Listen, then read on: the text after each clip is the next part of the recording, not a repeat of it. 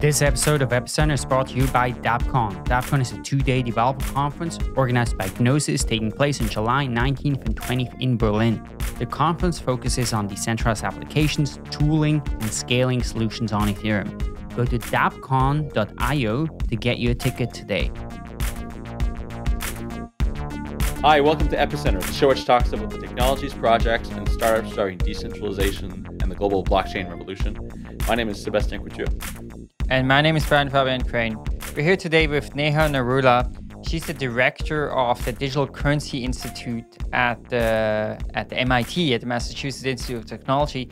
So we did actually have an episode before a few years ago with Gavin Andreessen when we talked a little bit about this because he was back then with the DCI. But the DCI is doing some really interesting work around research and policy around cryptocurrencies and blockchain. So I'm super excited to have Neha on today. Yeah, thank you, Brian and Sebastian, for having me. I'm really excited to talk to you. Yeah, so it seems like since back then, the DCI has evolved a lot. It's doing a lot of different things. And we can speak about that in a little bit, but we'd be curious to hear from you first. Like, how did you become involved and interested in blockchain? Yeah, totally. So I really feel like I got into the field kind of late, but I think a lot of people feel that way probably. And we all have to remember that it's still such early days. So I had some really good friends who were very into Bitcoin as early as 2011. And I completely ignored them because I was in the middle of doing my PhD. And as I think is kind of notorious, a lot of academics weren't really that interested in Bitcoin at the time. So I was doing my PhD at MIT in distributed systems and databases. And it wasn't until I graduated in 2015 that I really started getting interested in this area. And when I finished my PhD, I did something a little bit unusual. I didn't have a plan for what I was going to do after my PhD. So I didn't have a job, I didn't have a postdoc, I didn't have like a research position or anything. I was just kind of floating. And the reason for that is because I really feel like I kind of needed a bit of a reset. So I didn't want to go and build a database or something like that and work for a big company. And I was really sort of feeling this disconnect between what I was working on and the problems that I found intellectually challenging and interesting and helping the world, like making a real impact on the world. And so I decided to just take some time off and kind of think about things. And it was at this time, the summer of 2015, Bitcoin was going through the scaling debate. And during my PhD, I'd been really interested in how to effectively scale systems. And so I was like, hey, maybe I could look at this problem a little bit, maybe just see what's going on. Like, why is it so hard to scale Bitcoin, right? This was right before the first Scaling Bitcoin conference happened in Montreal. So I started learning about it. And once I actually figured out how the system worked, I was totally hooked. And I was like, wow, this is amazing. This is the largest consensus algorithm in the world. As someone who had been intellectually interested in consensus algorithms, that's an amazing thing. And so from then on, it was just down the rabbit hole. Oh, that's a fascinating story then. So let's perhaps transition to the DCI, the Digital Currency Initiative at the Massachusetts Institute of Technology. So can you tell us what is the mission of the DCI? Yeah, so the mission of the DCI is based on, it's pretty lofty, but the idea for us is we want to help create the Internet of Value. We want to help usher in this set of open protocols that's going to make it as easy for people to move value around the Internet as it is for them to move information. So that's sort of high level everything that drives us. What kind of derives out of that is we focus on open source technology, open systems, open access. We are pretty fundamentally technology focused. A lot of what we're doing right now is about how to solve some really big challenges related to making that vision a reality. And those challenges around things like scalability and privacy, and figuring out sort of like how we need to operate in this regulatory environment. What kinds of things do we need to do as an academic group, as part of a university, to help this ecosystem as a whole move forward?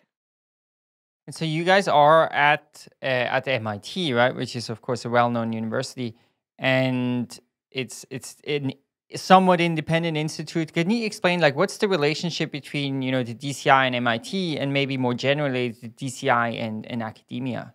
Yeah, sure. So we're a little bit weird. It's not a traditional research group. So I head the DCI, but I'm not a professor. We do some research, but we don't just do research. So we're an initiative at a part of MIT called the MIT Media Lab. So the Media Lab is this, the MIT has a bunch of different labs. There's the Media Lab, there's the Computer Science and Artificial Intelligence Laboratory, there's a ton of other labs around engineering, ocean science, all sorts of different things.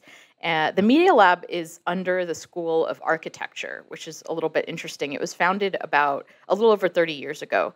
And it's kind of this crazy, wacky mix of people. It's all sorts of different disciplines and topics. There are people who are working on synthetic neurobiology. There are people who write operas. There are people who do art exhibits, people who build artificial intelligence systems. It really runs the gamut. And so in some sense, this is the perfect home for a group that's going to focus on cryptocurrencies and blockchain technology. So we're a group of a few core research scientists. So we're all in the Media Lab at MIT. And we work on a variety of different projects, but we also work with companies a little bit. The Media Lab is actually funded by 85 large companies who are part of a consortium. And so those companies go above and beyond to help fund the DCI as well. We also work with a lot of different professors and students at MIT. So there are a couple of economists, there's some computer science professors we work closely with, and we have students, of course. So lots of undergraduate students at MIT like to work with us. We also occasionally sort of talk to PhD students and help advise with their projects. And we've had a couple of master students so far at the DCI. So that's been really fun. The students are great. And so you mentioned that 85 companies are funding the Media Lab, or is there also like direct funders of the DCI? And are there, for example, cryptocurrency and blockchain companies that are funding DCI, or how are their kind of resources, where are they coming from? Yeah, great question. So our initial funding came from this fundraising round that was done in like 2015 to 2016. So I think it helps to explain a little bit of the origin of the DCI first. So the DCI really, it was started by Joey Ito, who's the director of the Media Lab, and actually Jeremy Rubin, who's an undergraduate from MIT. He sort of, I like to think that Jeremy like brought Bitcoin to MIT. He founded the MIT Bitcoin Club, and he did this big thing in 2014 called the Bitcoin drop, where every undergraduate got $100 worth of Bitcoin. And they designed this huge experiment about it, ended up writing a great paper about innovation and how it spreads through communities. So Jeremy was one of the people who really made that happen. And he sort of, helped Joey, I think, get to the point where he realized how important this technology was. And at the time, the Bitcoin Foundation was kind of imploding. It was going through a lot of chaos and a lot of trouble. But there were these three developers who were employed by the Bitcoin Foundation. It was Gavin Andreessen, Vladimir Vanderlaan, and Corey Fields.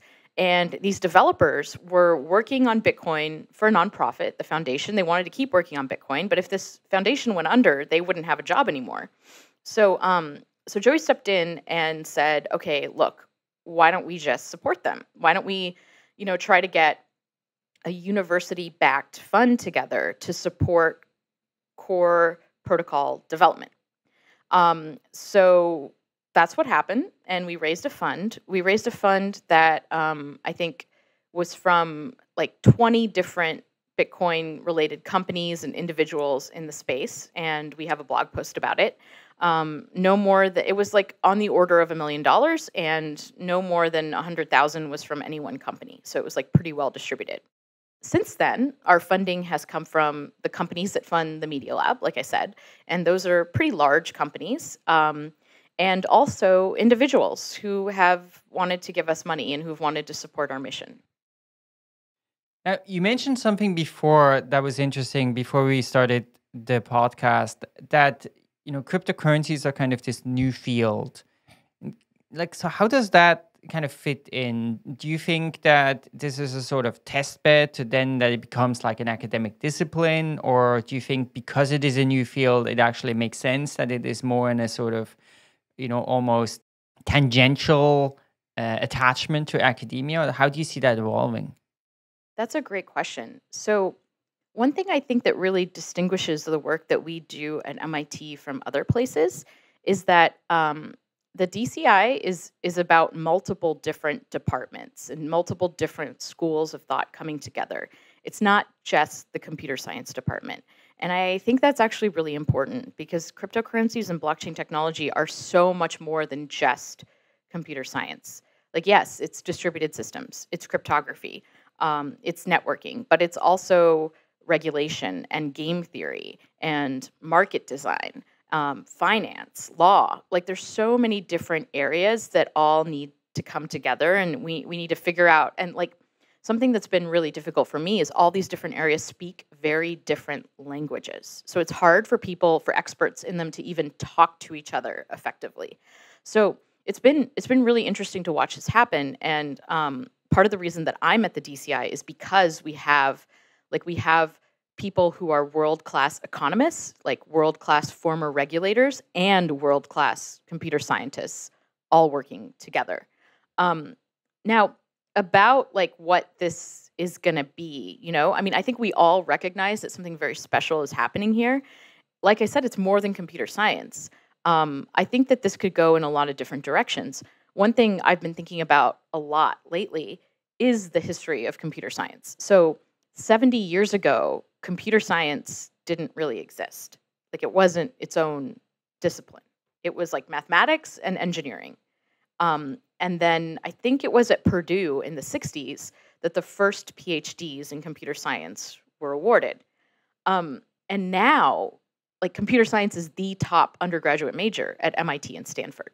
And if you think about it, 70 years is not a lot of time to go from like 0 to 60, right? Like that, now it's the most popular undergraduate major. It's like a huge discipline. It's affecting everything in our lives, and it didn't even exist 70 years ago. So I could see something like that happening in this space as well. Or maybe it's something that sort of, is a layer that goes across many different disciplines. So it's not a new department per se, but in computer science and economics and law, there's sort of like subspecialties where you can kind of like, learn this field. And we see new disciplines like emerging all the time. Bioinformatics is relatively new. People are starting to create a field, a discipline of study around AI and ethics. So I think it's really exciting, and I think it's part of our job to help shepherd this in, to help create this.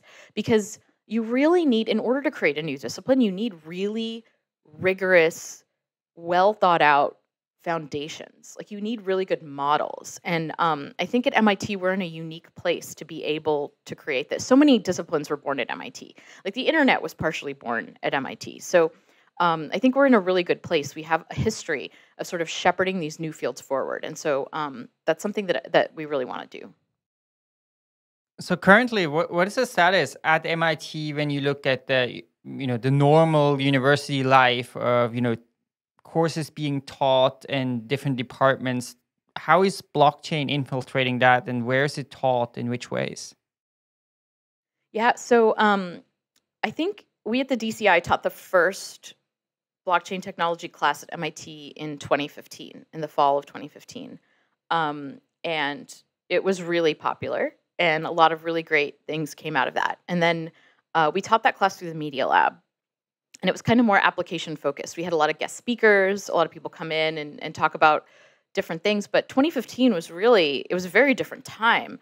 It was like the Ethereum network had just launched. And so, things were still developing. We taught a class in 2016, a graduate computer science class. I co-taught it with Silvio Macaulay. And that was really great. So that was a kind of a different intersection of students. It was sort of computer science graduate students who were learning about the space for the first time and were really like learning the fundamentals. And then this past spring, Taj Drija and I taught sort of a more like design and engineering focused class around cryptocurrencies and blockchain technology. So, and that class was really about like, what are the fundamentals? How like signatures and hashing and proof of work and transaction formats and forks, and really about like, how do you put these pieces together and why are they designed the way that they are. And that was also really fun. But they've been like 3 really different classes, because I think we're still figuring out what the right way is to teach this topic.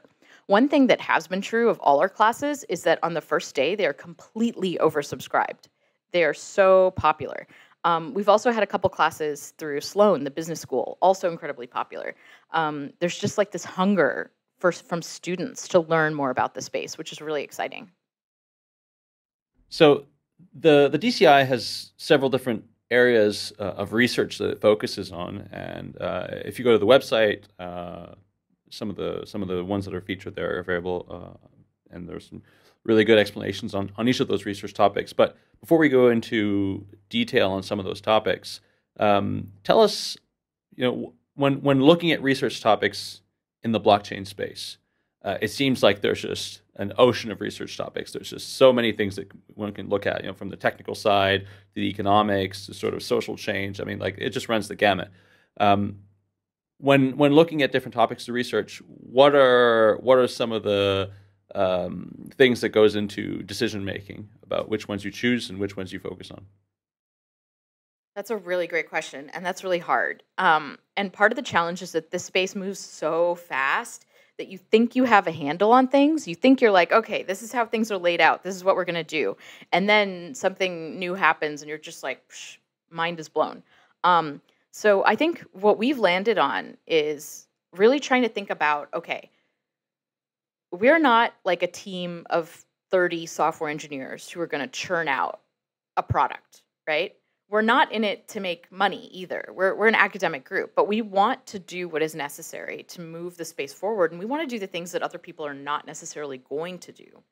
And so there's a few different ways that we choose what to work on. Well, first of all, we're a group of research scientists. We kind of get to pick what we want to work on, which is really exciting. So, it's not as top down as you might think. I believe that people do the best work when they're really motivated and passionate about the work that they're doing. So people should be able to decide for themselves what to work on. But aside from that, I think that our values drive a lot of our work. So, we have a big focus on technology. And like I said earlier, I think that there are a few really big pieces in the space that need to be figured out before we can get it to 1 billion people. A major, major, major part of that is scalability. How do we build functionality in a way that is going to scale beyond, a few million people, but into the billions? Another really challenging area is around privacy. So, it's just not really feasible to have a financial system in which every transaction is out there in the public. But at the same time, we can't just hide everything. It doesn't work for society. Like, you have to be able to measure things about the financial system as a whole. You have to be able to understand what's going on. And so how do we address this tension between this need for privacy with this need for some sort of transparency? That's something else that we really spend a lot of time on. And then a third thing I think is that this field could really go in a couple different directions. So one sort of thing I like to bring up a lot is BitTorrent. So BitTorrent at one point in time was like a huge majority of the traffic on the internet, peer-to-peer file sharing. And now I think it's around 3%. So, BitTorrent really showed people that they could get music and movies over the internet. And at the time, that wasn't something that people just took for granted. And none of the incumbent media companies were offering that. But because of BitTorrent, because BitTorrent existed, the companies realized that this was something that people really wanted, and they realized that they needed to step up and create it, or they were going to go out of business. And so now we have things like Netflix and HBO Go and Amazon Prime. I don't think we would have those things if it weren't for BitTorrent. So one way this technology might go, I'm not saying it's the way I want it to go, but one way this technology might go is it catalyzes the incumbents to change and get better. And I mean, I think no matter what happens, it's going to catalyze the incumbents to change and get better, but that doesn't mean that the incumbents will still be around. But that's sort of one way that this could go. And if it goes that way, I think part of that is motivating central banks and motivating sort of the people who control the currency in the world to move closer to cryptocurrency in the way that our fiat currencies exist. So another big project that we're working on is around digital fiat currency. So what would it look like? How would we want that to look if we were to take sort of the best parts of cryptocurrency and move them over to design a digital dollar, or a digital euro, or a digital pound? What should that be? And I think we're in a good place to work on that, because at MIT, we can work with central banks. Like, we can actually talk to them directly, and we can guide them. And so we're working with a group of 6 central banks to kind of answer some of the really thorny questions that exist around that, like sort of the issues that exist around this question of like, how would you design a digital fiat currency? Okay, well, let's maybe stay on this topic for a little while, and we can address other research initiatives at the DCI later in the episode. So let's talk about this notion of a digital fiat currency. This is a topic that we've discussed on the show quite a few times, and so what is the work that the DCI is doing? And you mentioned also that you're working with central banks, or at least discussing with central banks. Can you tell us about how this topic is being received, and how digital currencies in the sort of form that they take in terms of like cryptocurrency and blockchain, like how is that topic being received at central banks? Yeah, so I was just in Geneva a month or so ago at this event called the Geneva Conference, which was a lot of European central bankers. And it's really interesting. They're very skeptical that cryptocurrencies like Bitcoin could replace fiat currency. I think rightly so. They raise a lot of the challenges around scalability and privacy and energy consumption and people losing private keys, et cetera, like all the usual questions. But at the same time, they're a bunch of nerds and they're fascinated by this technology too. I think they're really interested and they're really excited about it, actually. Yeah, it was really interesting this was the first time I'd spent a lot of time around economists and especially central bankers. Central bankers are quite conservative. Like, they're very focused on maintaining financial stability. That's very, very important to them. They see that as their job. And so I think when you realize they're coming at it from that lens, you understand why they're like not jumping up and down for joy about cryptocurrencies. It's pretty disruptive, but at the same time, they're interested. I don't think that, like, we're working with pretty large central banks. So we're working with the Federal Reserve, the ECB, the Monetary Authority of Singapore, the Bank of Japan, Bank of Canada, and this is all on our website, so you can go look and see. And I don't think that any one of these institutions is going to be the first to really issue digital fiat currency, but I think that probably a smaller central bank will really, really soon. Like, it's going to happen. We're going to start experimenting with it. There's still so many, like, if you realize that the focus of these institutions is on financial stability, though, like, it's really hard to figure out how to do that in a way that's safe, that's not going to totally destroy your economy or cause a run on the banks, or just have like these really unintended side effects. And I think a major challenge standing in the way is around user experience and UI, and sort of like what's the interface with the average citizen when you're talking about digital fiat currency. Like, right now, people can't even handle usernames and passwords. Like, people are getting phished and hacked constantly. Like, public-private key pairs is like a whole nother paradigm that people don't really understand. So we're still like really far away from being able to just give everybody a digital wallet and have them hold their money on their phone or in a hardware wallet. We're not ready for that yet. There's still a lot of stuff to figure out on the way. Yeah, I agree. And like, as an example, we just had Eric Larchevêque of Ledger on last week, and although they're doing fantastic work on the user experience side and also on the security side, we're still light years away from being able to give, just your average person a hardware wallet and say, hey, like, these are your keys, and you're going to have to manage your own currency. But one could imagine some sort of an intermediary solution where a central bank could be some sort of custodian, or at least partly custodian of the keys, and also perhaps some intermediary companies like payment service providers also providing security there, but where ultimately the sovereignty of your keys lies in your ability to sign like a multi-signature transaction or something like that. Yeah, I think we're getting closer. Like we're starting to experiment and try to figure these things out. Again, you have to remember central banks are coming from this position of like extreme conservatism, right? Like they just want to make sure the economy doesn't explode.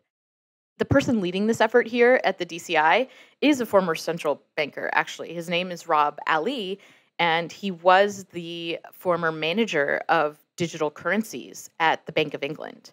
So he really understands kind of both sides, and he has some really interesting ideas about a new type of structure. Because central banks probably aren't going to, like, they are not in the business of servicing customers directly. That's just not what they do. That's not what they're good at. They would mostly rather that the private sector kind of handle that side of things.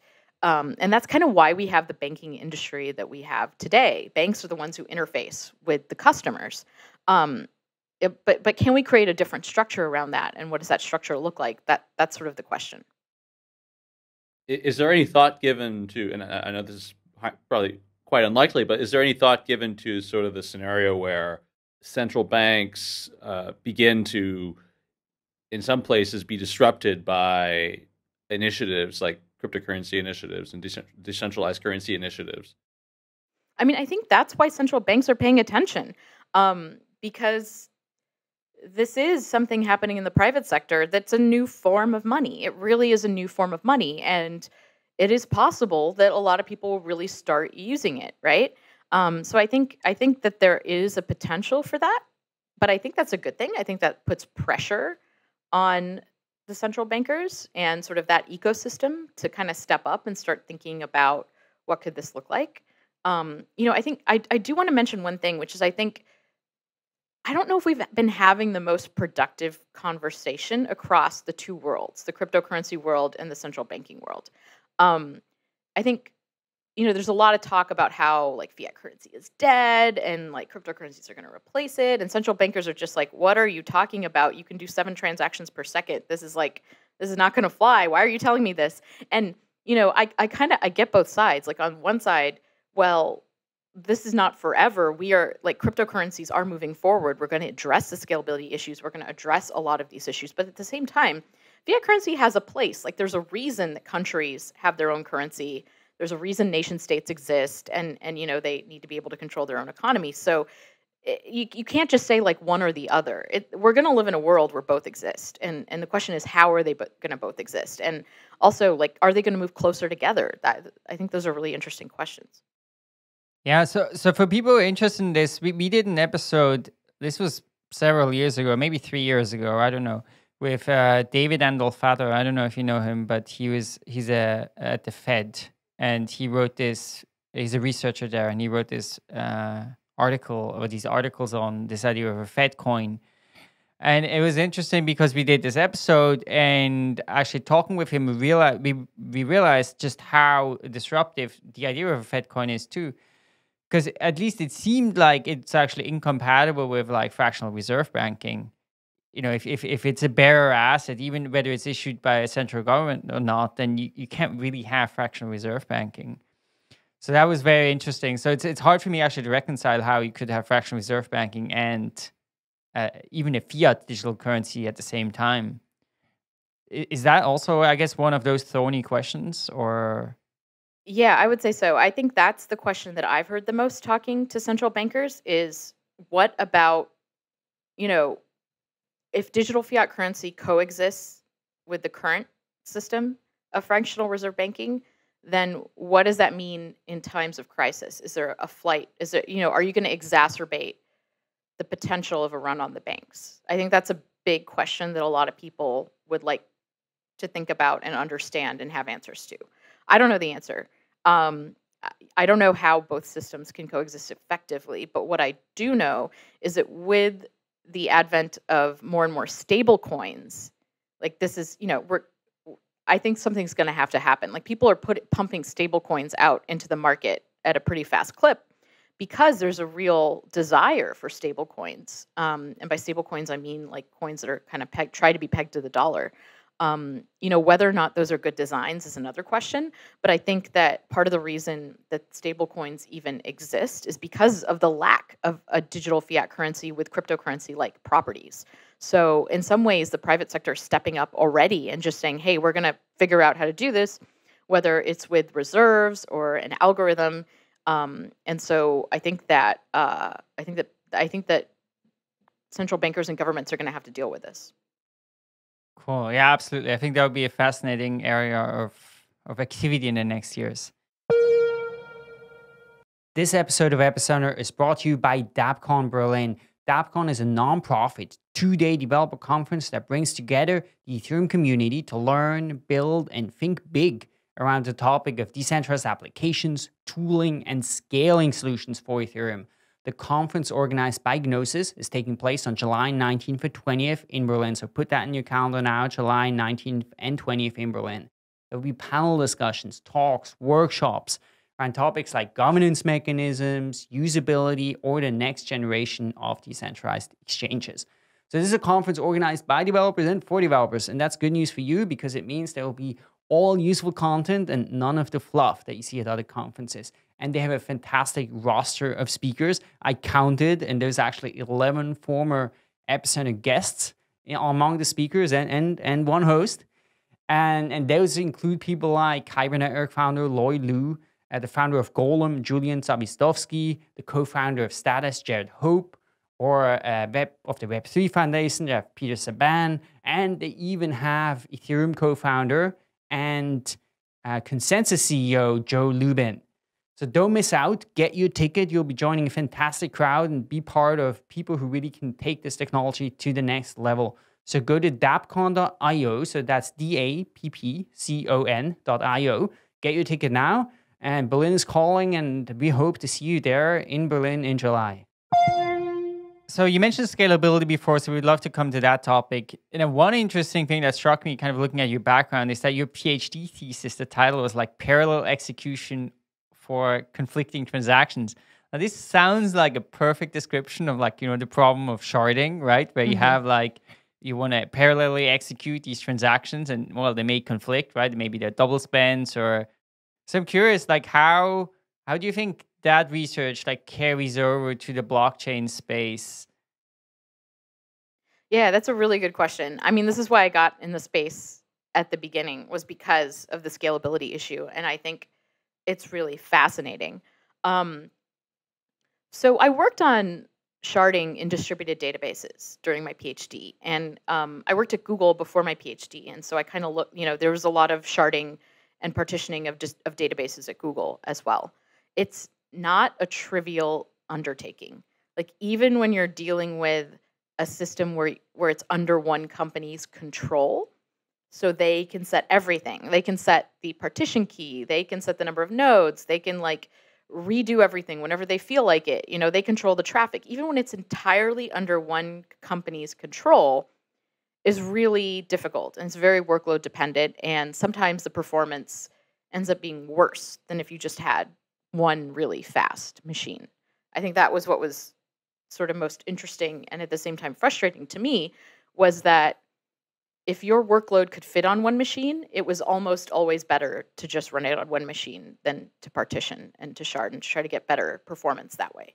Now that said, we're dealing with a whole different ecosystem here, and I wrote this post about layer 2 scalability, and in the post, I was pretty pessimistic about sharding for the reasons that I just said. But that doesn't mean, I think that it will be helpful. I think it's just going to be hard. It's going to be a lot harder than people think. It's not we're going to roll out sharding next year. I don't think that that's going to happen. Or I think if that does happen, it's going to turn out to be broken or not performant in really subtle ways. It's going to take a long time to figure out. So it's not that I think it's impossible. I just think it's going to be a lot harder than people are making it out to be. And I don't think it's the magic, the silver bullet for scalability. I think that in order to reach 1 billion people, we really have to think about what needs to be on-chain and what needs to be off-chain. But the really exciting thing to me is that we can do things off-chain with similar security guarantees to what we can do on-chain. Like, that's amazing. That's like magic to me, right? Like, you don't have to run everything on-chain. That's really cool. And that means that we can shift a lot of the work that was being done on-chain to off-chain. And that's through layer 2 protocols like the Lightning Network or Raiden, or even things like TrueBit. So we had a conference here in Boston called the Layer 2 Summit that we put on with Fidelity, where we invited like all the people that we could think of. And I know we missed a bunch, which is really unfortunate, and I wish that we hadn't. But we're still learning about the space. But we invited all the people who are working on layer 2 type projects to come and explain what they're doing. And then we had a hackathon where people could build using their APIs, which was really fun. And it was really great because it was like, okay, where's your code? Show us your layer 2 solution. Show us how to use it. And we're going to have people, students, and all the other people who are participating in the hackathon actually build stuff. And that was really eye-opening for me to see where all of the different projects were in terms of maturity. I'm still really excited about layer 2. I think there's quite a bit to do. The incentives are what worry me the most right now. Like, how do you incentivize people to work on layer 2, to build, to create projects, to create companies without issuing a token? Because I don't think you need a token. I don't think that's the point of layer 2. So that's a pretty big open question for me right now, is how do we sort of have, and I also just felt like there wasn't enough attention on this space. Like, people were always talking about sharding, and they were always talking about proof of stake and as a solution to scalability. And I don't think that they are by themselves a solution to scalability at all. So I really just wanted to help shed more light on the space and to get more people thinking about it and working on it. And this kind of goes back to actually sort of a core thesis of the DCI, which is that the best way for this space to develop is in layers. So if you look at the internet, for example, the internet is composed of these layers of open protocols. You've got Ethernet, a base layer for how to connect machines together. You've got TCP/IP for routing messages around a network, HTTP, the web on top of that. And each of these protocols developed independently. I think that's really important to note, that sort of like they developed independently, but like the people between, like with the different layers, were always talking to each other.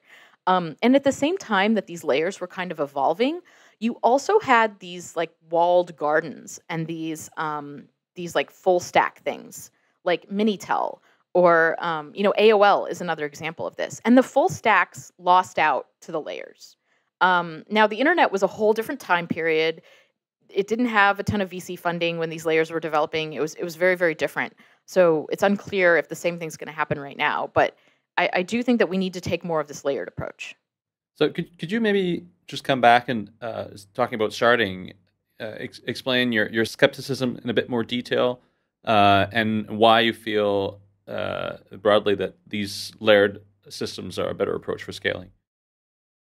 Yeah. So there's a couple of things when you're issuing queries in a distributed system that can kind of end up tricking you up.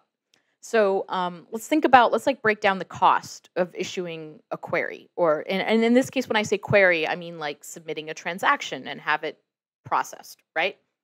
So if you only have to talk to one machine to submit a query, then that's great. You have the overhead of communicating with that machine.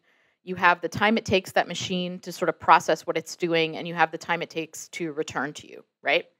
And in a system like Bitcoin, every machine is processing every query, but they're kind of all doing so independently. Like, they don't depend on each other, but they all have to process every query, and they all kind of need to catch up and get to the same spot. Now, in a sharded system, if a query can be handled by one shard, that's great. That's awesome.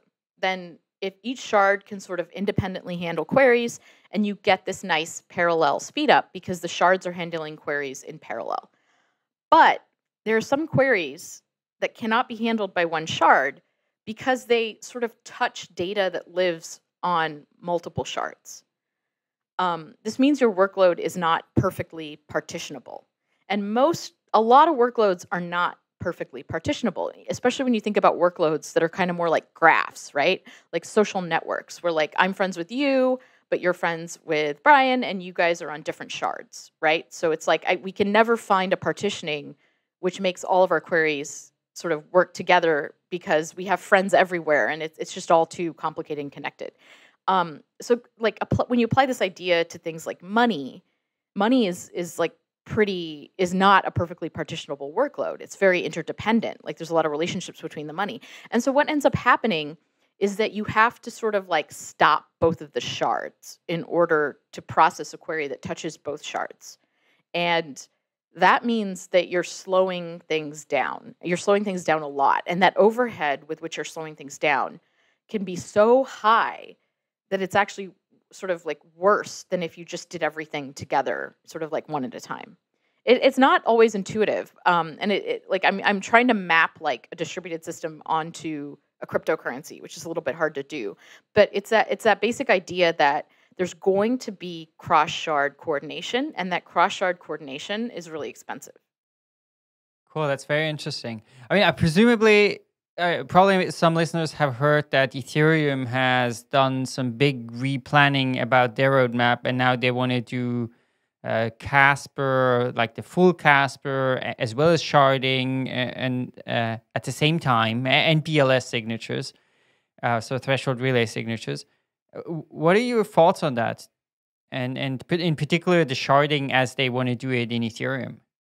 So I've only looked a little bit at Ethereum's sharding design. I haven't I looked at a small amount. Like, first of all, let me say, I'm really excited about all of the research the Ethereum Foundation is doing. I think it's great that they are pushing forward so fast on all these ideas, that they are putting effort into experimenting and into building, into trying all these different things. And I think it's really cool because we can learn from it. I wouldn't believe a promise that this is going to work necessarily in the next year or two. Like, I don't think we can rely on that. I think it's great to try all of these different things, but from what I've seen, like building a really robust distributed system is a challenging task. It takes multiple years, and that's a system that doesn't even have like the sort of malicious, everybody's trying to attack each other and steal each other sort of facet to it. So I just don't see how this could really happen and work and be robust in the time period of like a year, for example. Can you build something? Yeah, totally. You can absolutely build something, and you can try it out. You can see how it works, and it might even work in production for a while. But I think eventually there are going to be bugs, there are going to be problems. Like even distributed systems protocols that have existed for years and were like peer reviewed end up having subtle flaws that people find like many years later. It's really, really hard to get these things right. And it doesn't, that I think that's a big challenge in this space around security. And that's something that we've been thinking about a lot and are trying to figure out how to handle. Just because your system hasn't broken yet doesn't mean that it's secure. And just because no one's bothered attacking your system yet doesn't mean it's secure. And so what you have to realize is that there's a lot of code out there right now. There's a lot of cryptocurrencies out there right now. And there aren't that many people who have the expertise to actually effectively evaluate these systems. And also evaluating these systems is really time consuming and really hard. And so, it's not necessarily in someone's interest to do it for you. So what we're seeing is that there's a lot of code out there, there's a lot of systems out there that are very, very broken and nobody knows it. It's really fascinating to me that that there are a lot of sort of these 51% attacks happening right now. Like we always kind of knew, like, hey, if you don't have enough hash power, then it's possible that someone could just kind of invest a bit of money and 51% attack you and double spend. But nobody bothered doing it until recently. And now we're seeing it happen. It's like, oh yeah, this is a problem. We should figure out how to fix this. And it's like, we always knew it was going to be a problem. It just, no one had bothered doing it. And there's just going to be more and more and more of this as things become more valuable. Cool. No, that's super interesting. Now, I wanted to zoom in on the layer 2 stuff a little bit more. So you kind of hinted at that in your hackathon. It seems like you had the impression that, this is, there's so much work to do and it's still going to take a fairly long time. So what makes you so much more optimistic, and what is your kind of assessment of the current state of, let's say something like Lightning Network? The reason I'm optimistic about Lightning Network is because people are actually building applications on it. So one of the people we had, you should have him on your show, by the way, is Alex Bosworth, who's building a bunch of stuff on top of the Lightning Network. And his talk was super interesting because he just had a lot of insights that were based on actual experience, like running a website taking Lightning payments. And so that was really cool. And you know, he had done it. He'd done it, and that's what it's about. It's like, are you running an application that is using this stuff? Are you servicing real users, and do you have real traffic? And it's not like huge amounts of traffic, but there were enough projects like Satoshi's Place and Y'all's and all sorts of things that are actually using the software, that are like putting it through its paces, that are finding bugs, that are realizing, you know, hey, it's kind of annoying to have my keys online in order to, like, you know, sign these transactions. Like, what can we do about this? Like, people are actually building and actually finding out what's going on. So that was what made me hopeful. There are a lot of layer 2 projects. Like, Lightning's been around for a long time, you know, and it's taken a few years for it to get to this point. There are some projects that are newer that are still, I think, building and still trying to get to that point. But it's all about real users. I think it's all about people really using your system. We're very keen to see, and of course, we did Lightning. Yeah, I mean, we did a podcast about Lightning episode with Taj and Joseph Poon when the white paper came out. And I remember we did a podcast with Greg Maxwell and Adam Back, like in 2000, maybe it was 2015 or something like that. And they had the opinion back then, you know, they said it was going to take like 4 or 5 months and Lightning will be live. So, although of course, we also had, I think, like Vitalik on, you know, 2.5 years, and he was like 6 months, and like Casper and Proof of Stake. So it seems like, you know, estimating timelines in this industry is a challenge. Well, there was one other thing we wanted to speak about briefly when it comes to research agendas, which is this zkLedger thing. Can you tell us a little bit about what zkLedger is and what problem it's trying to solve? Yeah, totally. So I mentioned that I think one of the fundamental challenges facing this space is sort of this tension between privacy and like having an effective working system. So when I first sort of got into the space, I was hearing about projects like Zcash and Snarks and LibSnark. And one of the research scientists at the DCI is Madaris Virza, who's one of the authors of ZeroCash, the paper, and LibSnark. So knows a lot about zero knowledge proofs. And, you know, it was really interesting talking to him and learning more about the assumptions baked into Snarks, what zero knowledge proofs could do effectively, what they can't do effectively. I think Zcash is super cool. I just went to ZCon 0. They have amazing technology. They have really high quality cryptographers working on this stuff. But the problem that seemed a little bit open to me was, okay, you've got things like Bitcoin, in which the transactions are totally public, and then you have things like Zcash, in which the shielded transactions, of which there aren't that many right now, but assuming they were used, shielded transactions are totally private, and they really don't give a regulator or an outside observer or anyone any insight into the system. And it seems like insight into the financial system is actually really important. And so we wanted to think about, could we find a point in the design space that provided privacy, but at the same time also gave the ability for a third party to sort of do provably correct analytics over the system, to measure things about the system. And so that's why we designed zkLedger. It's a research project. So we had a paper in NSDI in April, and we presented it there. And it's more of a design on top of a distributed ledger than an actual distributed ledger. So we kind of like abstract out the ledger part.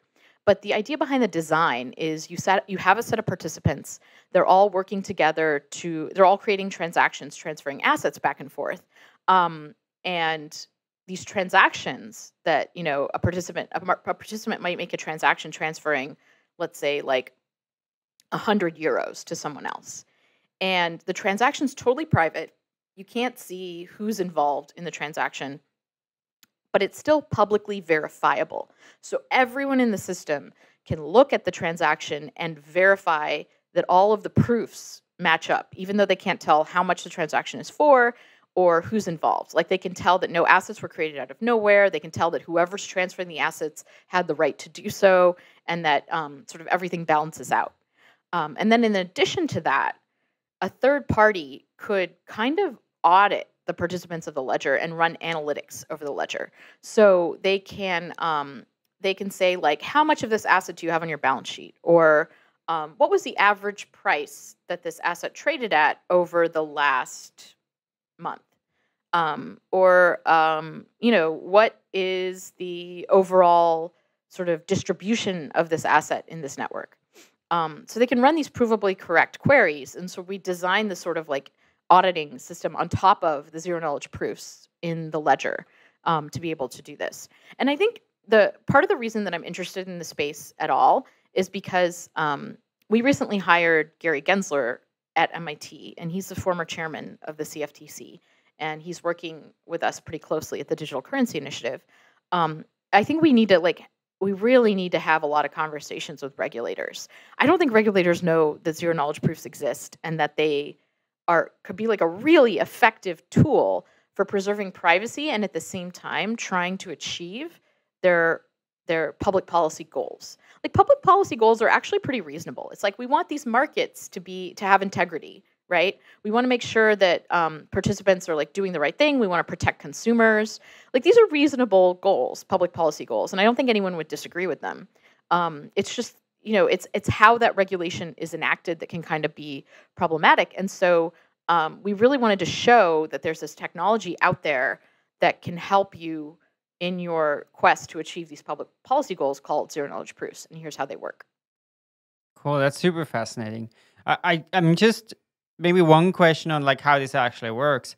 So you said, okay, let's say a regulator could make these queries and learn. And so you gave the example, okay, for example, like how much of this asset you have in your balance sheet.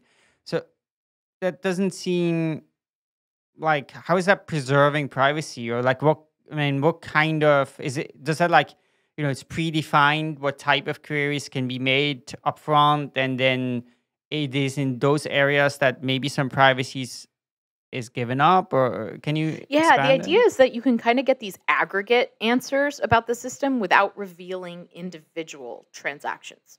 So you never have to open up the individual transactions.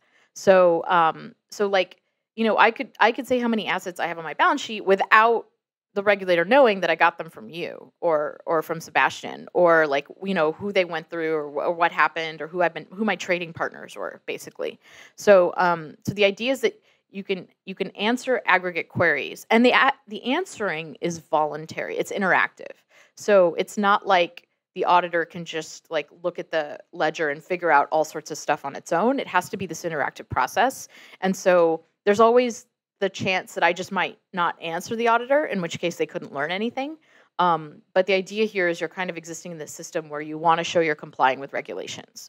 Also, it's kind of up to the participants and the auditor to sort of define the acceptable set of queries. So our system sort of only supports certain types of queries, linear functions over the transactions.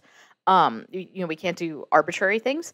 But obviously, you shouldn't like answer the question, how much of this asset do you have on your balance sheet, like every 5 seconds? Because if you do that, that's going to end up revealing the content of the transactions. But that can be something that's kind of determined between the auditor and the participants. So where did the interest for this project come from? Like, where do you think that there are some practical applications where this could be applied, like maybe today or in a few years? Yeah, that's a great question. So we were kind of noticing that a lot of companies were coming to us and they were really interested in using blockchain technology for various sorts of things, supply chains, all sorts of weird asset transfer sort of use cases, but they were not doing it because they didn't want all of the transactions to be public. And then you have systems like Corda, where the design for how to keep transactions private is use trusted notaries or don't put them on the ledger. So that means that they're not publicly verifiable. So you're kind of like losing the whole benefit of blockchain technology in the first place. So we kind of saw this like tension where people wanted to think about using these ledgers, but the privacy thing was just like a no-go. Like they were like, no, we cannot show what we're doing to our competitors. Like if you think about, for example, some people think that it's a reasonable use case to use a blockchain for supply chains, but the members of that supply chain consortium are probably competitors and don't want to show all their data. So so that's kind of where this thinking came from. In terms of use cases, we're still sort of figuring it out. It's a research project at the moment. We have a paper coming out soon about how to potentially apply this to the asset-backed securities market. So that's something that we looked into a little bit. And we're hoping when we put that out, people will sort of see that and sort of come to us with more use cases.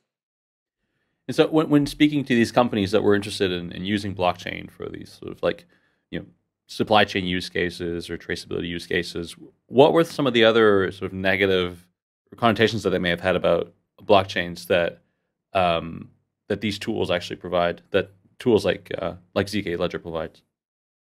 I think like the top two things are probably privacy and scalability. But I want to like be frank here. I think like the vast majority of the time, blockchains don't make sense for these use cases. So I think that they rightly have a lot of issues with using blockchain technology because they don't need blockchain technology. They just need to run a database. And I kind of want to distinguish between blockchain technology and distributed databases. Like distributed databases are a thing that have existed. They are, and I think a lot of the times when you're talking about permissioned blockchain use cases, you're really talking about a distributed database. So, I think that's part of the challenge. It's not just like, oh, I can't use a blockchain because of the privacy. It's like, yeah, you probably shouldn't be using a blockchain anyway. There's one topic that we want to bring up here, and that is a post that you wrote in September of last year, so not quite a year ago, about some of the vulnerabilities, cryptographic vulnerabilities in IOTA that you discovered. Can you tell us why you decided to look into IOTA? Yeah. So this started like early last year. It was totally a side project. So I want to make it clear we don't do this full time. This was kind of a side thing. And what happened was one of the people in the DCI was coming to us and was talking about this awesome new project called IOTA and how it solved all of the problems with blockchains. My colleague Taj got really grumpy about this and was like, there's no way that it does all of this. And I was like, Taj, you say this about everything. That might be true, but you have to start proving it. And so Taj was like, fine. And so Taj went and looked at the code for IOTA. And one of the things he noticed almost immediately was that they were using their own hash function and that it looked like pretty weird. And he didn't think that there was any way that this hash function could be secure. So Taj noticed it. And then he happened to be having lunch with Ethan Heilman. Ethan is a PhD student at BU who was starting a company at the time. And Ethan has done a lot of work on security and hash functions and things like that.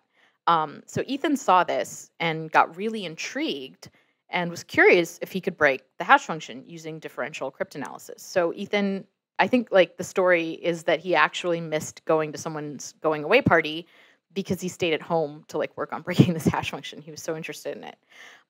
So Ethan kind of figured out a technique for getting the time down to find collisions pretty low. And then the three of us started working together on getting that down even further.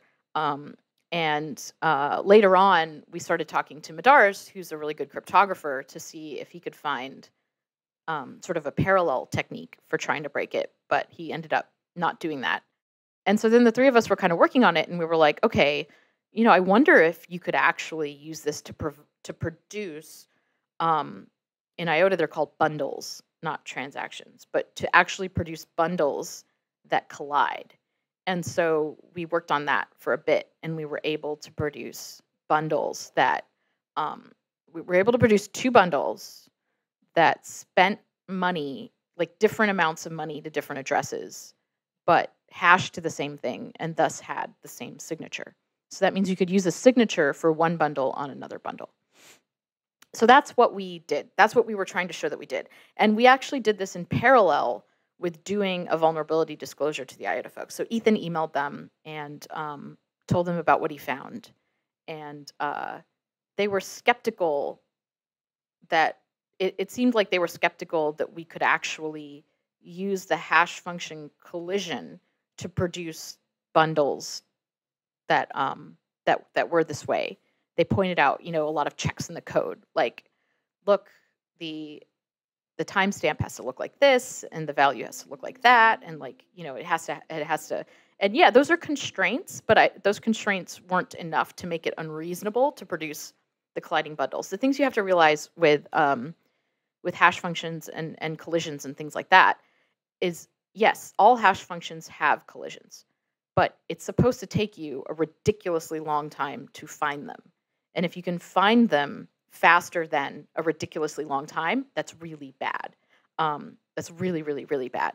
And usually, if someone can find a way to get that time down even a little bit, it means that with more work, you're going to be able to get that time down a lot more. Like, it's just a matter of time. So we were able to get the time down to a point where we can produce colliding bundles on my machine like in less than a minute. So that's bad. Do you have any idea why they would choose to design their own hashing function and not just use the ones that everybody uses and that have been tried and tested for decades? No. They've said a lot of different things about this. I don't know. I'm not sure why. I don't think it's a good idea. And so what was the reaction like? The reaction was surprising. And I think that part of the problem, again, was that we were speaking very different languages. So there's a community that sort of does vulnerability disclosures and understands the process for that, right? Like, you contact the team, you give them time to fix it, and then once you fix it, you're allowed to share the story about what you did. Like, that's interesting to people. People want to hear the story and how it worked and what it was like. And it's also like good for the team to share that. So we were kind of operating under that paradigm, and I think that the IOTA community hadn't had a lot of experience with that paradigm. And so, they were confused about why we published the vulnerability disclosure after it had been fixed. Well, it's like, we're not going to publish it before it's been fixed, because then people could use it to attack the system, and we don't want that to happen. So obviously you publish it after it's been fixed. No, we're not saying we found something new. We're explaining what we did find that was new when we found it. So, the reaction was surprising, and I think it probably had a lot to do with a difference in sort of backgrounds and where we were coming from. But honestly, that it was a very strange experience. So I just wanted to spend like a minute on the actual vulnerability, right? So let me please correct me if I get this correctly, right? So let's say in Bitcoin, right, you have an address and there's a particular amount of, or a particular amount of Bitcoins are kind of tied to a particular address. So then if you can produce basically a transaction hash with anything but that private key, right? If I can generate use some other key and create a transaction hash that like matches that, you get the same hash, then I could basically, create a transaction, move that money to myself, submit it, and steal the money without actually having the private key. Is that sort of what the situation was and how one could have used it, or was it in a different way? Yeah. Well, IOTA is really different than Bitcoin. It's like a really different design. So it's hard to kind of map it onto Bitcoin directly. Maybe like at a high level. So signatures in IOTA are on the hash of the bundle. So so you sign the hash of the bundle, and that signature is what shows that the private key that can spend these funds. So if two bundles hash to the same thing, then a signature on one will apply to a signature on the other. It doesn't mean that you've cracked someone's private key, and it doesn't mean that you can generate brand new signatures on anything. It definitely does not mean that. It just means that if you have a signature for a bundle, so if you see like out there in the wild a bundle that is signed, and you can produce a different bundle that hashes to the same thing, you can just copy that signature over, and it'll be a valid signature, assuming that the bundle is valid as well. So that's kind of the attack. Does that make sense? Yeah. Okay. So let's say you send a transaction, and you kind of relay it in the network. I'm the first one. I'm the attacker. I'm the first one to get that transaction. Maybe I don't relay it because you just connected to me, and then I use this attack to produce my own bundle, sealing the money, and then sending it out with your signature into the network. That sort of thing. And I guess if you could get the time down to a second or less, then you could maybe be successful with that. Yeah, we didn't go all the way in trying to produce the attack. And just to be clear, we never sent any messages on the IOTA network. We never actually tried to do this attack. All we did was produce conflicting bundles. But I think the thing is, you shouldn't even be able to do that. Like, even just being able to do that is really bad. So whether or not it's sort of like feasible to actually steal someone's money with this is sort of a different question in my mind. I think that we just didn't even try to answer that question. I think that we could produce two different bundles that had the same hash. That doesn't necessarily mean that someone sitting on the network could like take any bundle and produce something else that would be accepted by the network but was bad. Like, that's not the case at all. Like, this is something that only works in sort of really special circumstances, and it's unclear how often those circumstances happen. But the fact of the matter is, you don't want a cryptocurrency that has this sort of problem to begin with at all, no matter how like unlikely or likely it is. Like, it's just really bad that this is even a thing, right? And I think that might have been something that got a little lost in the communication. Yeah, I remember following that pretty closely, reading your posts and responses, and it was astonishing just the anger and the vitriol, and people like you guys are somehow, have a big financial interest in IOTA competitors, and you want to see the IOTA price go down, and there was all of these absurd theories. That was sort of like laughable, actually, because like I don't have any vested financial, like I have no material interest in cryptocurrencies, and this is something that and like Taj is the same way. And to accuse us of conflict of interest was really surprising to me, because we really like don't have a financial interest in this stuff. Like, yes, we work on open source software projects. So does everybody.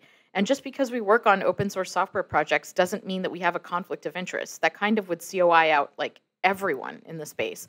We work really hard to try to stay financially neutral. And it was really like, I was really sad that was a story that was being carried around.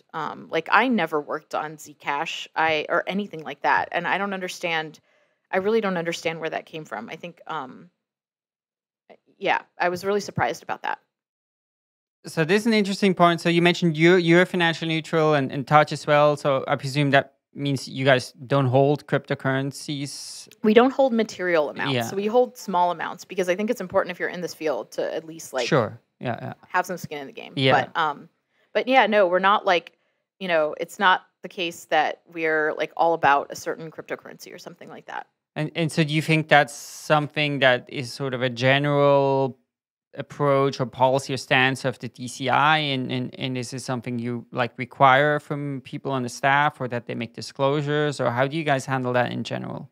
Yeah, that's a great question. So I think there are sort of like circles, concentric circles, for sort of some of the core part of the staff, people like myself and Rob, who works with central banks. That is true.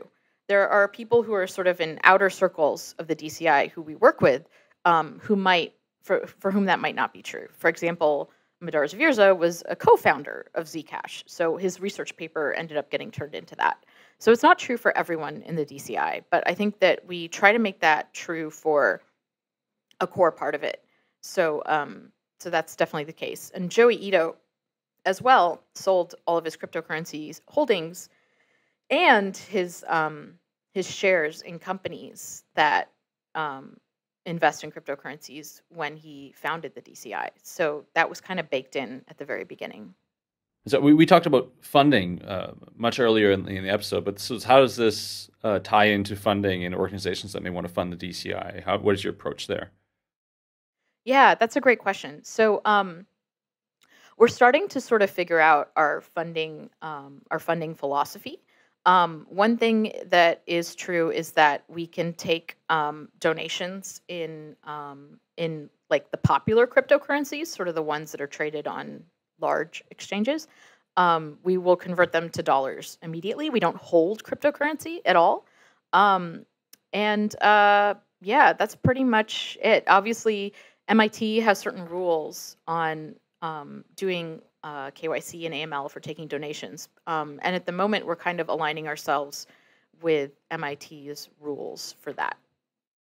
But my question was more along the lines of projects that would potentially fund research that the DCI is conducting. Is there a philosophy or a policy around that? Or is that even something that should be discussed? So one thing is we don't do sponsored research at all. So any project that funds us does so through the form of a gift. So there's no strings attached. There's no sort of tit for tat. We don't sort of do research for people necessarily. If you want to fund the DCI, it's like a one-time, no contract sort of a thing, which helps us stay neutral again. Another thing is we try to make sure that we're taking funding from a really wide variety of sources. So no single source has invested a lot of money in what the DCI is doing. When it comes to the actual projects that have given the DCI money, so far it's mostly been large companies and individuals, like I said, except for the initial Bitcoin Dev Fund. And we're sort of still determining the filtering mechanism for taking funding in the future. Great. So as we come to a close here, please tell us about the things that you're looking forward to in terms of the DCI and what you think it will accomplish in the next, say, 5 years. Yeah, so we're really excited about expanding the DCI. I think that we have a really important role to play, being a place that is really rigorous and that can help kind of set the foundation for this new field. Like this new field is really exciting. Everybody has an important role to play. Large companies, startups, sort of new projects, but it's also the case that like a lot of people in this field have like a financial stake in the game. They're selling their platform or they're selling their token. And even nonprofit institutions that are formed to govern a certain token are like usually hold a lot of that token. And that's just not the way DCI operates. We are not about that. And I think that that's a really important role to play. I think it's really exciting that this new area of study is developing. We don't even really have a shared vocabulary for it yet. Like, I don't know how you define what a blockchain is, but I think there are like 50 different definitions out there. People are constantly saying different things. We just don't have like the terms even set yet. We don't have like the methodology. Like one thing Joey asked me the other day is like, what is a fact?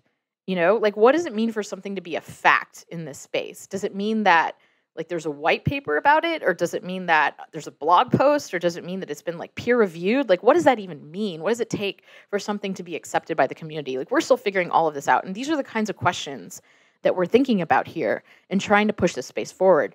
Another big part of what we do, part of MIT's mission is service. So MIT actually has it like baked into its mission statement that it's about service. It's about serving the public good. And we take that really seriously within the DCI too.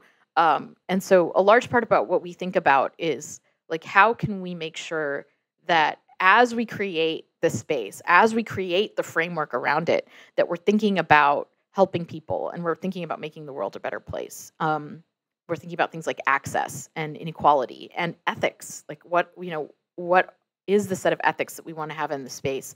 We look at what's happening in AI right now with a lot of people talking about bias and sort of like unintended consequences. Like how do we use that and apply it to the cryptocurrency space? So those are like some of the high level things that we're thinking about.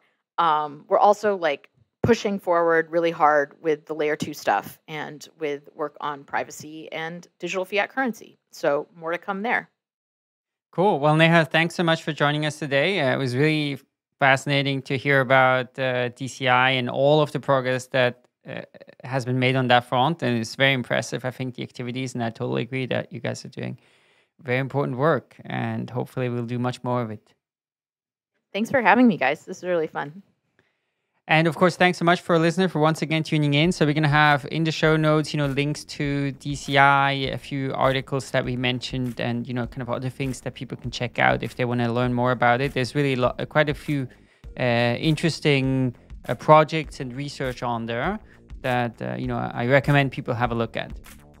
And of course, we are going to be back next week with another episode. In the meantime, if you want to subscribe to the show, you can do so on iTunes or any kind of podcast application, or you can watch the videos on youtube.com/episode-of-Bitcoin. And if you want to support the show, you can do so by leaving us an iTunes review. That really helps new people find the show. So thanks so much, and we look forward to being back next week.